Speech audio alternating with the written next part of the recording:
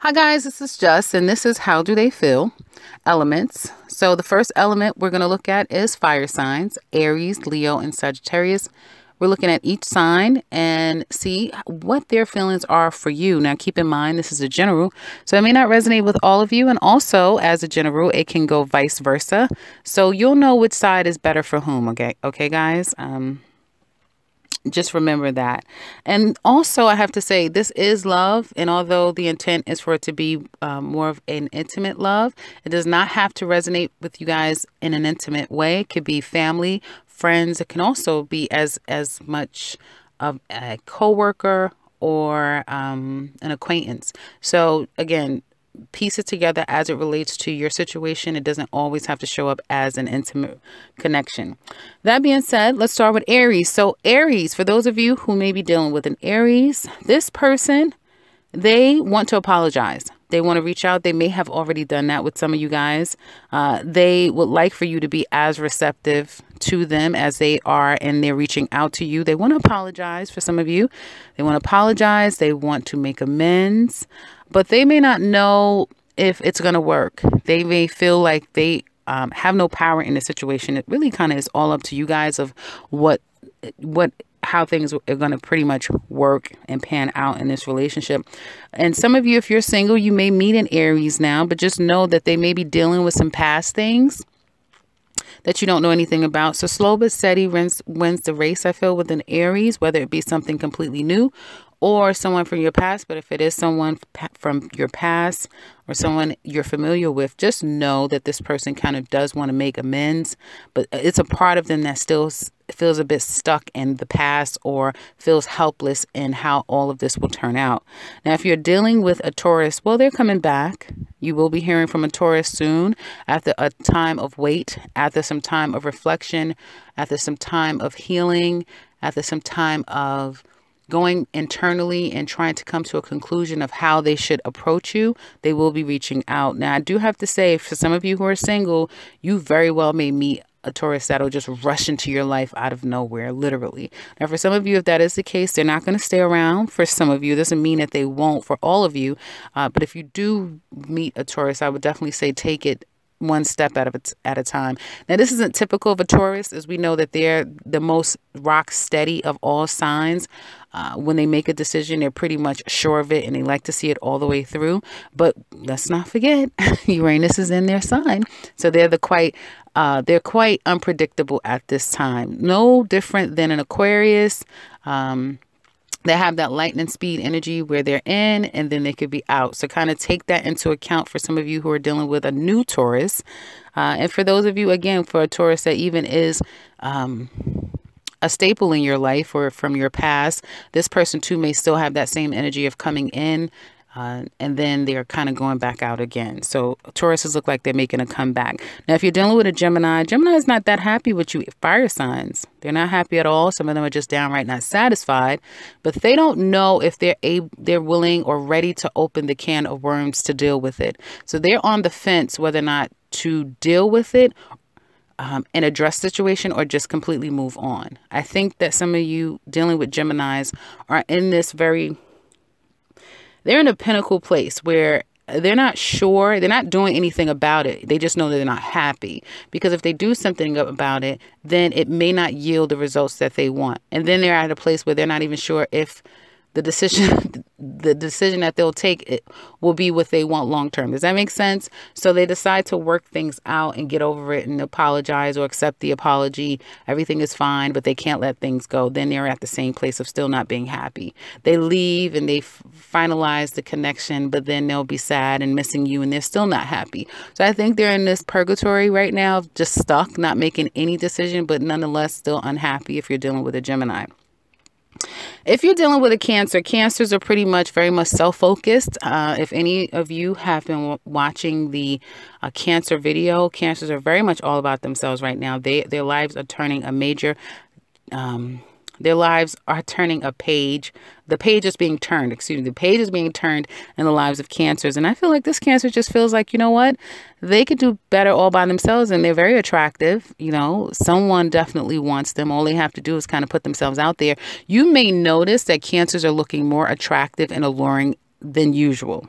And some of it has to do with this Cancer looking elsewhere, not necessarily focusing particularly on you, is because either they have a lot of options. There's been a lot of chaos and drama. They may feel conflicted at this time of not really wanting a commitment 100%. They just kind of want to mix it up and shake it up and get out there and spread themselves around. Or it's just been a lot of drama, a lot of undue and unnecessary bickering, and it doesn't seem to be able to come to a place of peace or rest. And so for some of you, a Cancer right now is focusing on themselves and not kind of giving into the added drama. And that's what I see for that Cancer. Now, if you're dealing with a Leo, it looks like this Leo may...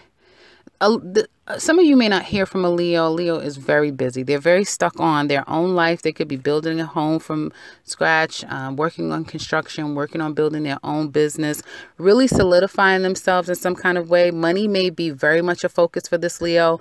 They may be just trying to get their life in balance, getting their act together, getting their stuff together. And I also feel like they're pretty defensive about that. So for some of you, if you feel like you haven't had enough time with your Leo, why haven't I heard from them? Why aren't they reaching out? This Leo is very much adamant about whatever is the focus in their life right now. And they really aren't going to spread themselves thin for anyone. So whatever it is, and they could be juggling more than just you as well. I have to say that I do see that, but I do feel like if you've been made the priority, let's say if there's like a third party in the situation, if you've been made the priority in their lives, probably over the summer, they're now going to put more attention into the person that they've been, lacking the attention toward. And it almost feels like, even if you're in a committed relationship and you're having problematic issues with your Leo, excuse me, it will be very difficult to get them to see your side of things. Compromise is not the first priority on the Leo's list right now. It's all about, economically balancing themselves and again putting the attention to where they think the focus should be at this time. Also, I feel like this Leo is not 100% sure what they want when it comes to a relationship. If it's something more intimate between you and that Leo, they may not be sure exactly if they want to commit, if they're ready to commit. They may feel like there's so many other things that they have in their life that stops them from focusing on a one-to-one relationship. So I do feel, again, that you may feel like you're at a loss with a particular Leo, but if you're in something very committed, I would say that just give them some time, and perhaps they'll redirect their focus toward you.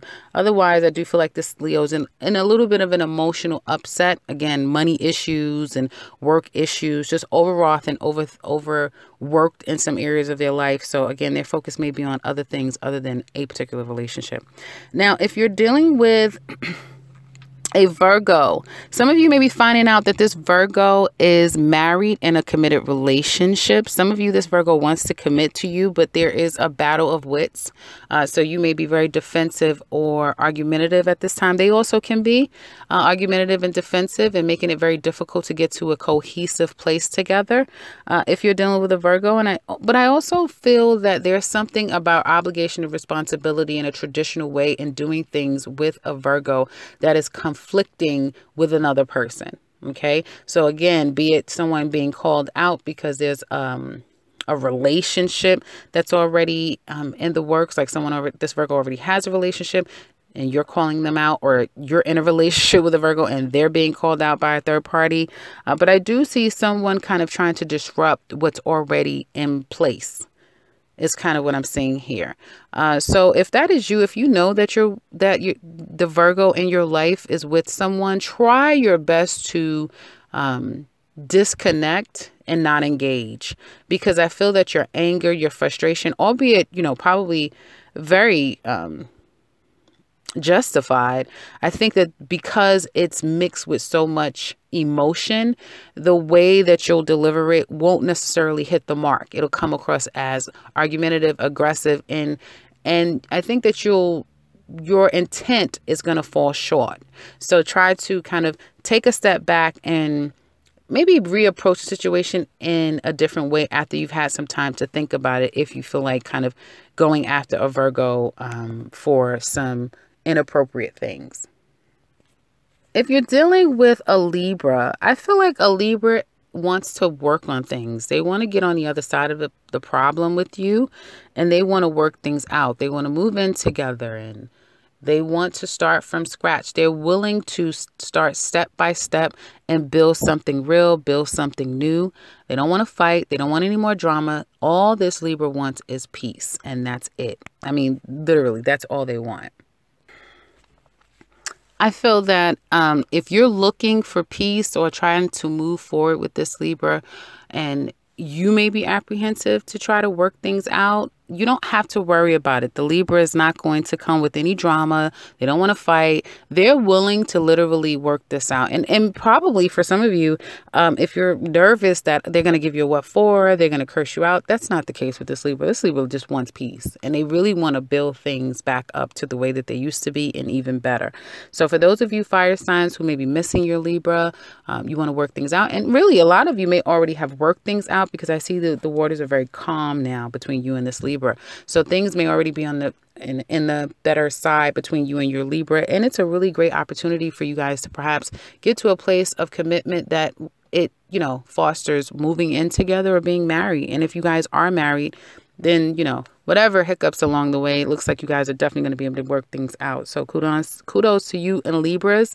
Definitely looks like it's a great opportunity to kind of make things work in a very positive way with Libras. They're on board all the way.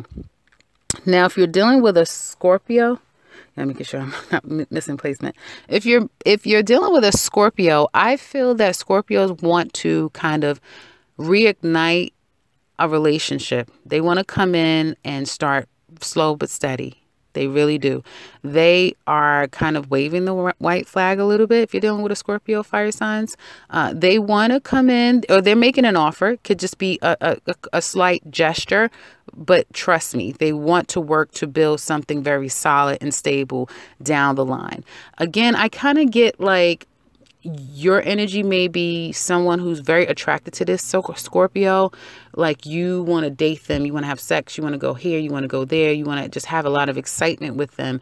But at the same time, I'm obviously speaking, doesn't mean that I'm only speaking to men here. It could very well be women. But I feel that, and this is for everyone, it is for male and women. But particularly with this Scorpio energy, I'm kind of getting more male energy here. But let's be very clear, the Scorpio wants to work toward that. They don't want to rush into just having sex with you. They want to take their time step by step and develop something. That may be very difficult at this time for you fire signs, particularly if you are a fire male, because you are very intent to be with them, but it is very physical, it's very passionate is what you want from them, and they want something solid and stable. So some of you may be dealing with Scorpios that's trying to redirect this relationship. They don't want friends with benefits anymore. They don't want something that's just sexual. They want to start very slowly. Let's just be friends, or let's just be co-workers or business partners, but let's not mix it up and let's not confuse it and get sex involved. Good luck with that, Scorpios. Good luck with that. Now, if you're dealing with a Sagittarius, I feel that the Sagittarius is letting go a lot of burdens, a lot of drama, a lot of issues. Anything that was bringing them down, the Sagittarius is going to let it go. Okay. I feel like if they were holding any grudges, they may be prepared to let those go as well. But I just get with a Sagittarius, they're letting things go and they're focusing on matters of heart, matters of love. Excuse me. Some Sagittarius are letting go of all of the drama and the issues in their life for a particular person that loves them. Okay, so letting go everyone else, letting go, you know, all of the hurt, all of the pain, all of the drama, they're letting that go for someone that loves them. And I also get that some Sagittarius are letting the baggage, like this, they're letting the baggage go. So I think for some of you, if you are interested in dealing with a Sag, this would be probably a good time to kind of deal with a Sagittarius. For some of you, I'm not saying all of you, but you probably are going to meet someone who really isn't about games and game playing. Perhaps they went through quite a bit. They're letting those things go and they're ready to start something new. And I feel that they also come without baggage. Does that make sense? So they come without holding on to so much drama. They also may be completing something. So they could be finishing something, and now they can focus on matters of heart and matters of love. So I think, I really do think that Sagittarius are kind of reclaiming their heart. They really do love some of you. I get some Sagittarius really love a fire sign. And they're letting go of drama and baggage is kind of what I'm getting. So if you're dealing with a fire sign, if you're dealing with a Sagittarius, it looks like this is someone that truly will fall in love with you. Really, if they are not already completely in love with you, looks like they will fall in love with you. I feel like if you are the fire sign dealing with a Sagittarius woman, you just really need to let go of any hangups, any baggage, anything from your past. You've got to be willing to let those things go and really cultivate this relationship, because you could have someone who can show you an immense amount of love. She really could show you a major amount of love, but you've got to be mature and ready for it, is what it looks like to me. Now, if you're dealing with a Capricorn, it's so funny. If for some of you that has dealt with a Capricorn, either you were unattracted to them, or you didn't want to deal with them when they wanted you, for whatever reason. Everyone has their reasons. You may hear, if you don't already know, that this Capricorn has moved on to an Aquarius. And if that is the case, they may get married. I do see a Capricorn Aquarius, and I know this has nothing to do with earth signs. This is not earth element or air, but I just see this very strongly as that an Aquarius or Capricorn may get married, have some type of very long-lasting relationship, have some type of strong commitment together that lasts a very long time. And it may have something to do with their business are tied in together. They have all kind of monies tied in together, which makes the relationship even stronger. So, check in on that Capricorn. If some of you feel like, I'm not going to give them another chance, but you probably will feel like they could be the one that got away, because it looks like a Capricorn may get away.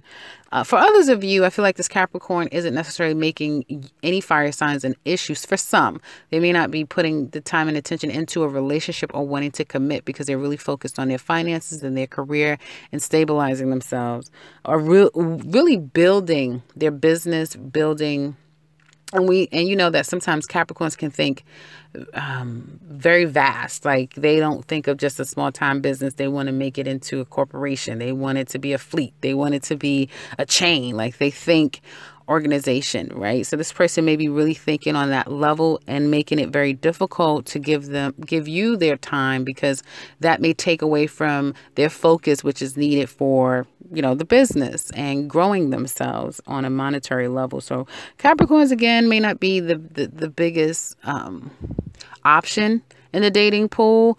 I don't feel like they'll be coming back anytime soon. And again, by the time you hear from them, you may already find out that they're with someone else. It's kind of what I'm saying very strongly here. Now, if you're dealing with an Aquarius, it looks like this Aquarius is thinking about you quite heavily, very much focused. They still love and commit to you, and very loyal to you. I think you probably, if you guys are in a relationship with an Aquarius, they may have told you that, they love you and that they want to be with you and they want to be married to you, or they want to live together. They want to make some kind of commitment toward you.